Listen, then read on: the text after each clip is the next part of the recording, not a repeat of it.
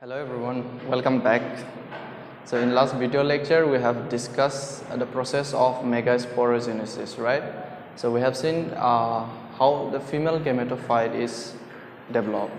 So we have discussed the process of megasporogenesis, that is embryo sac. So we have discussed how the female gametophyte is developed, that is embryo sac. So we have discussed the process and you know the structure, right? So far we have seen the structure of flower, the enter, microsporogenesis, and then megasporogenesis. Then we have discussed pollination, right? So now we will discuss fertilization. So male is ready, female ready, pollination has taken place.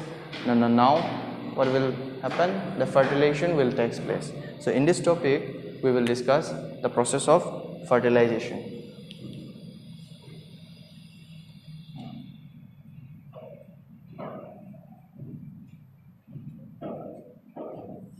So today we will discuss fertilization. It is fusion of male and female gamete. Okay. All right. So first, you need to know is the basic things. Who first discovered fertilization? You need to remember that scientist name. Fertilization was first discovered by a scientist known as Strasburger. Okay. Remember this name. So fertilization was first discovered by Strasburger. Alright, now we will discuss the process of fertilization, that is fusion of male and female gamete, okay, in details. We will discuss first step. We will go step by step. Okay, first what happened? First step number 1. So pollen grain is ready. Now it is carried out by the pollination into the female body, and the female body where the embryo sac is developed. Okay, so first step 1, what happened? In step 1, there will be a interaction of pollen grains, that is our male gamete, with pistil. Okay, the first step is interaction of pollen grains with pistil. A pistil means that is the female reproductive structure that consists of stigma, style, and ovary. We know, right? The topmost part is stigma. So first what happened? The stigma will recognize the correct type of pollen grains, whether it is a correct type or not, whether pollen grains are fully mature or not, alright, whether the pollen grains are of same species or not.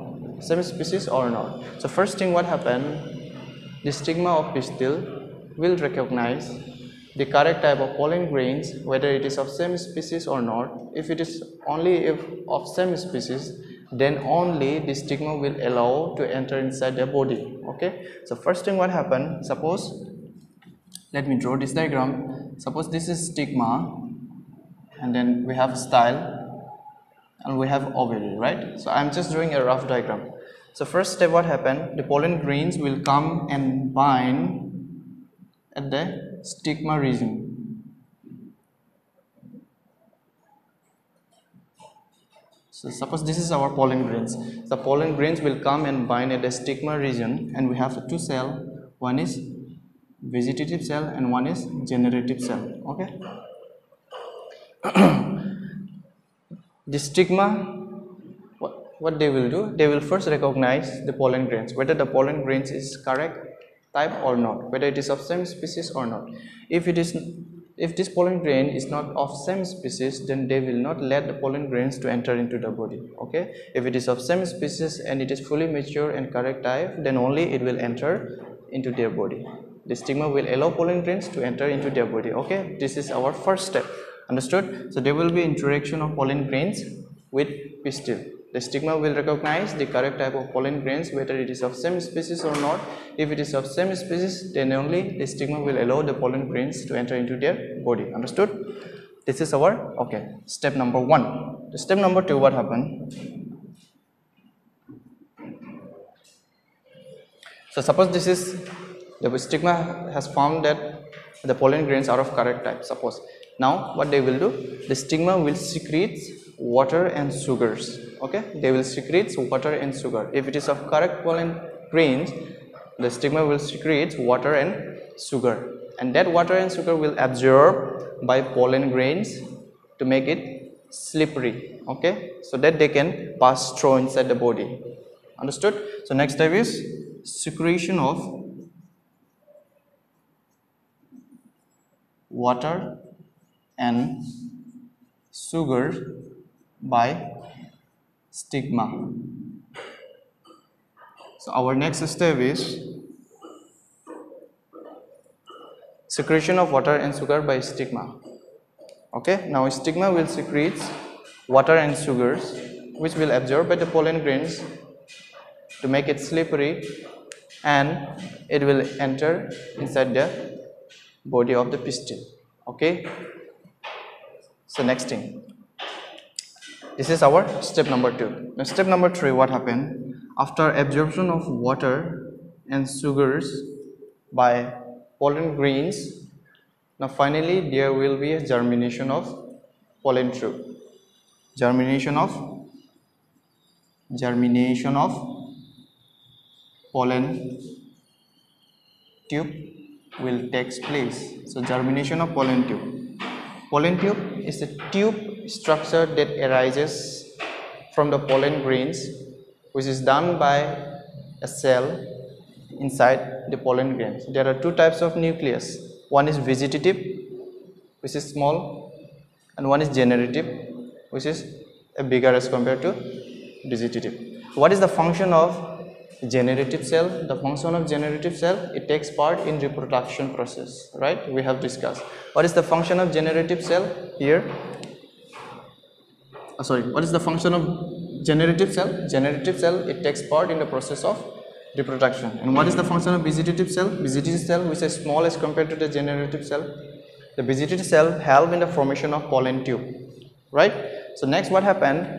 A pollen tube will develops, emerges out from the pollen grains, and it will enter into the body of pistil. Okay, so from that part a pollen tube emerges out. Let me make it big diagram. Okay, let me make it big so that you can understand. I'm just drawing this stigma, style and ovary. So there we have pollen grains.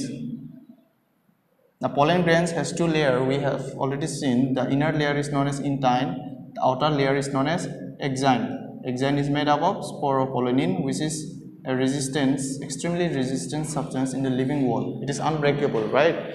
So inside we have two cells. One is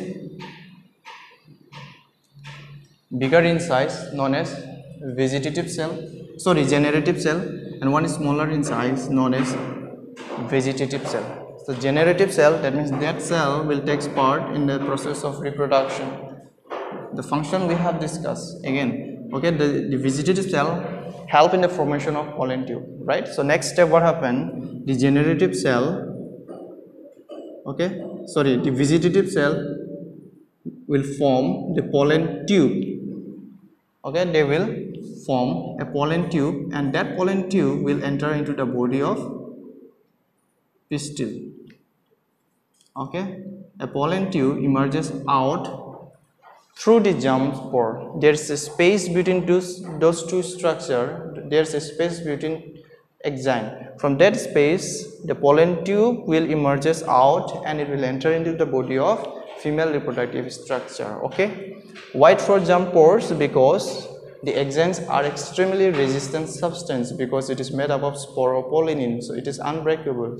So a pollen tube will emerges out through that spaces between the exine. So next what happened? The pollen tube will emerges out and it will enter into the body of pistil. Okay, so this is our third step, germination of pollen tube. So germination of pollen tube is done by vegetative cell. A pollen tube emerges out from the pollen grains through the germ spore, and it will enter into the body of female reproductive structure, that is pistil. Okay, all right, this is our step number 3. Now step number 4, what happened? Next step,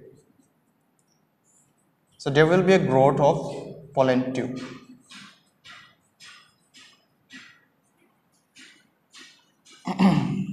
The pollen tube will grow to its length.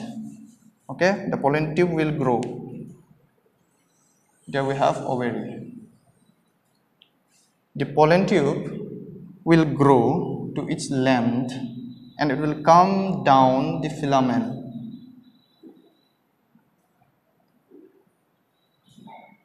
So red color here I am drawing, that is our pollen tube. Now inside this is our ovary. So inside the ovary we have ovule where our embryo sac is produced, right? So let me draw the embryo ovule. So this is our ovule. It is bitegmate, that means it has two integument.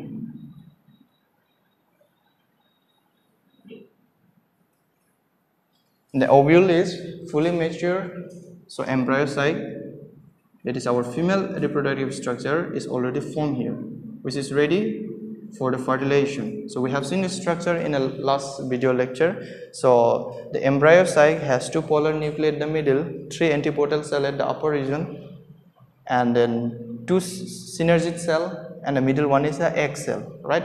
That is the structure that we have. So now what happened? The pollen tube will grow to its size and it will enter through the micropylar region. So upper region is called as what? Chalajar, right? We have discussed. The lower region is known as micropyle. So next what happened? Let me again make it big. Let me make it big. So next what happened? The pollen tube will grow. It will grow and it will come down towards the micropylar region. It will grow and it will come down towards the micropylar region and will enter into the embryo sac. Before that, we need to know, once the pollen tube grow and it enters into the female reproductive structure, the pollen tube is done by, the growth of pollen tube is done by which cell? Vegetative cell, right? So vegetative cell helps in the development of pollen tube. Now what happened to generative cell? Now once the pollen tube grows and enters into the female body, the generative cell will enter into the female body, right? The generative cell will enter along with the tube inside the female body. As soon as the generative cell enters into the female body, one cell divides into two male gamete. Okay? That one generative cell, once they enter into the female body, it divides into two male gamete. So along with the tube, the male gamete will come down along with the pollen tube. Okay, it will come down. Now again, one more point you need to know. Once the pollen tube is developed and coming down through the pollen tube, as soon as they come down, a callus plug is formed. A callus plug is formed. Callus plug. The structure is known as callus plug. It is a plug-like substances which blockades the pathway of two male gamete, so that the two male gamete do not goes back from where they have come from. Okay, so they blockades the pathway of two male gamete. Once they enter, they have to come down through the pollen tube. Okay, they cannot goes back from where they have come from. That's why a callus plug is formed. So the male gamete, the two male gamete will travel down, and when they travel down, a callus plug is formed simultaneously. So two male gamete, a callus plug, again they will come down. So a callus plug is formed. When they travel, when they pass through the along with the pollen tube, along with two male gamete, a callus plug is formed. So they blockage the pathway of two male gametes, so they do not go back from where they have come from. Okay, so they prevent the backflow of two male gamete. Okay, understood? The next what happened? So let me revise again. So the generative cell, once they enter into the female body, they divide into two male gamete.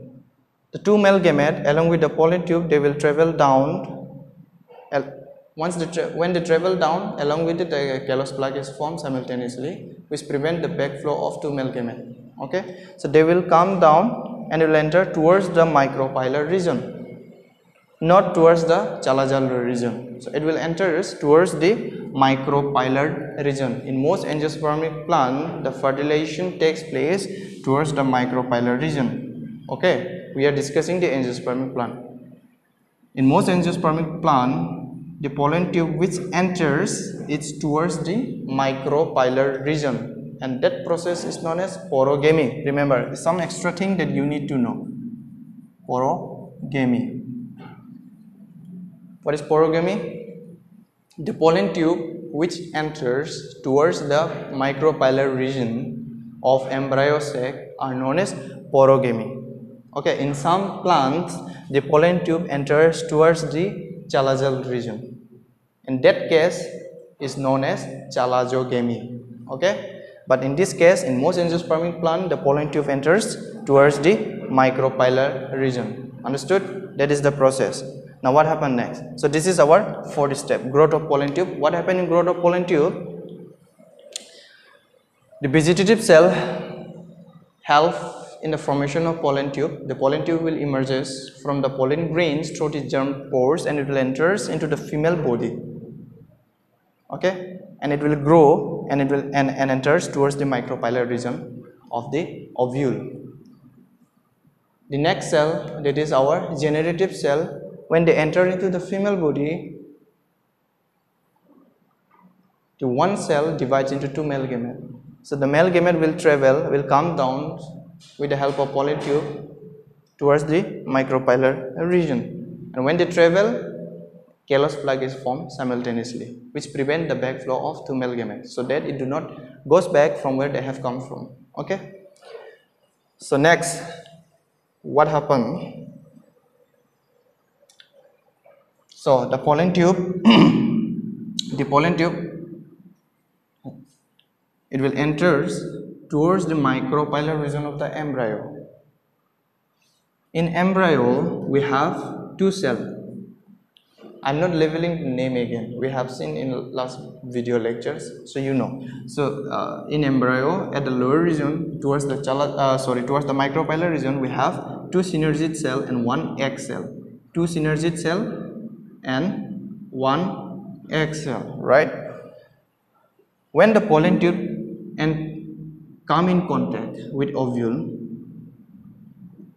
towards the micropylar region, one of the synergid cell ruptures.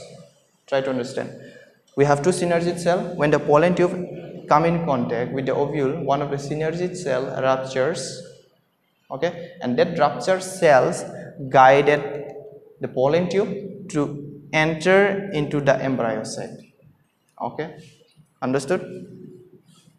One of the synergid cell ruptures, and they guide.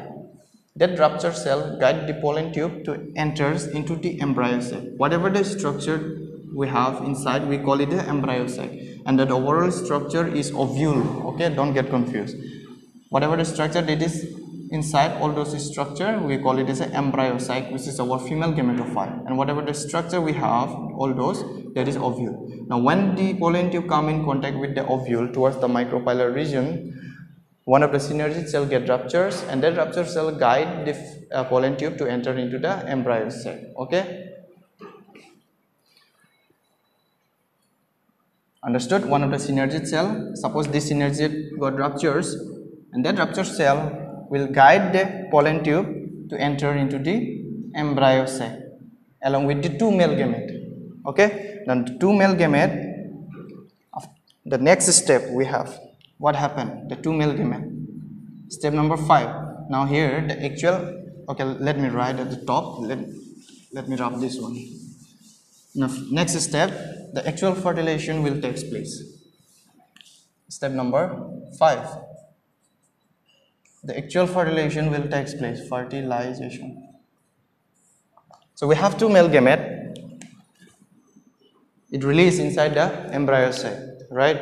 So one male gamete, what happened? One male gamete fuses with the egg to form zygote. One male gamete fuses with the egg to form zygote, and the other male gamete fuses with the two polar nuclei to form endosperm, which is a nutritive tissue. It gives nutrition to the developing embryo. Okay, so two male gamete which is coming with inside with the help of pollen tube inside.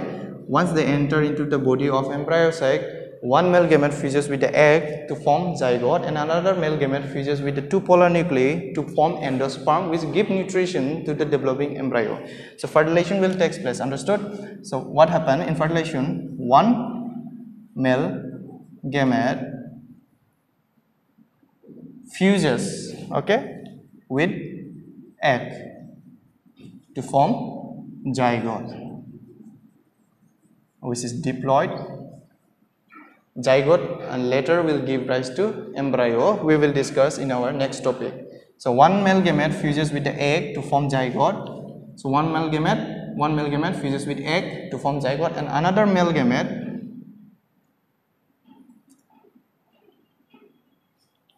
that is our second male gamete.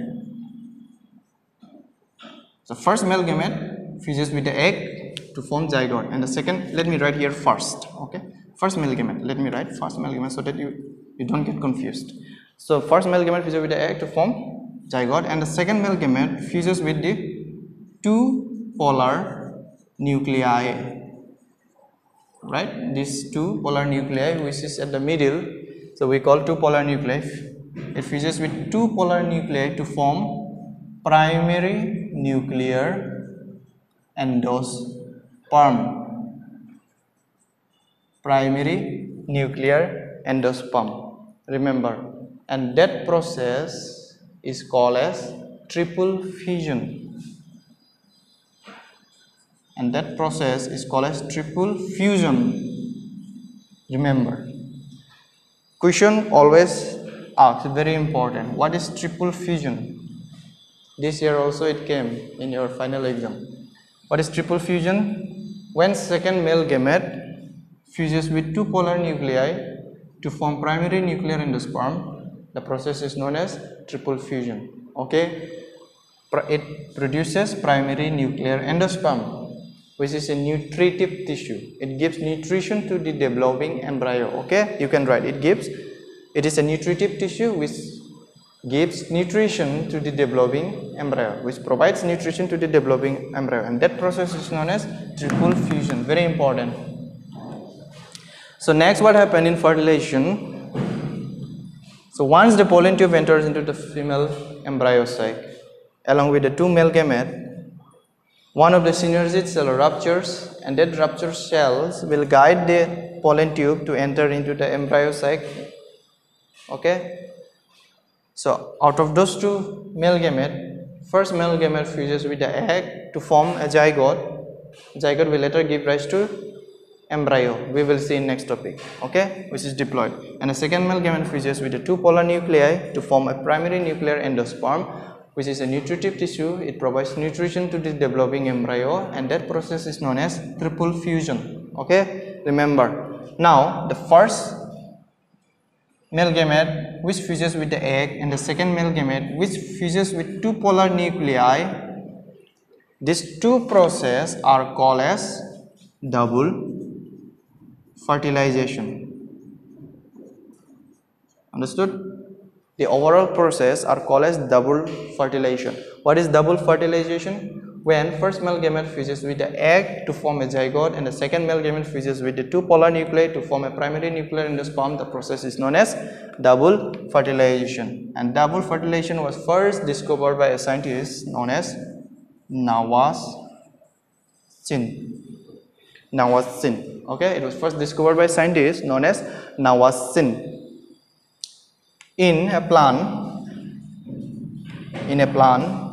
Lilium and Fritillaria.